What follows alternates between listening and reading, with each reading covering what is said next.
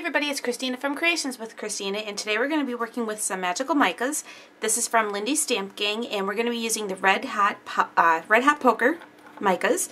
And I love these micas because you can actually make the color as deep, rich as a color as you want, or as pale of a color as you want. So I just scooped out a little bit, and I'm just using an aqua pen here. And you have to really mix them well to get the powder going in the water.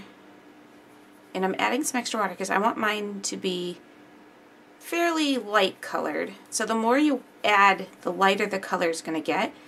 And let me just get a piece of scrap paper to see. Yeah, perfect. Okay, so what I'm going to do is just kind of let the flour soak up the micas. And I'm not really letting it go down all the way.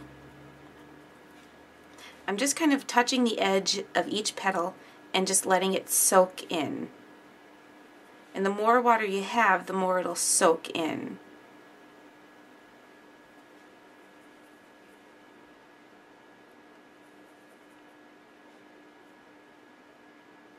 So I'm just letting, and you can kind of see the water, or the petal, the flower is just soaking it up. These flowers are from I Am Roses. But you can use any kind of mulberry kind of flower because it just absorbs the micas beautifully.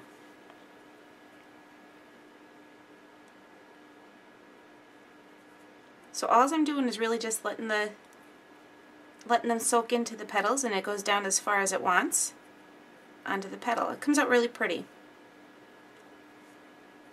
For the center, I'm just going to kind of touch the top, because this is kind of a tighter flower, rose in the center, so there we go. So they come out really, really pretty.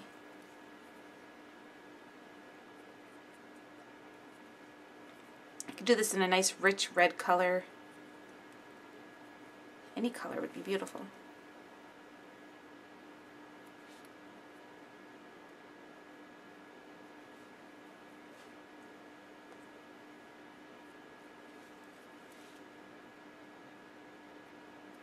So I'm just going to keep going along. I have one more little section here to do. Whoops.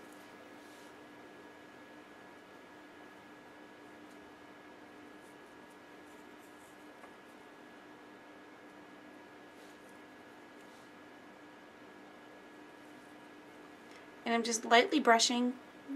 The trick is just to have a lot of water.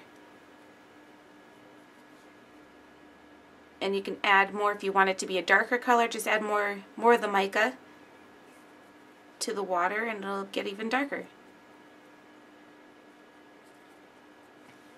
So there we go. Isn't that really pretty? Okay, just wanted to share that with you today. Thanks for watching another episode. See you next time. Bye!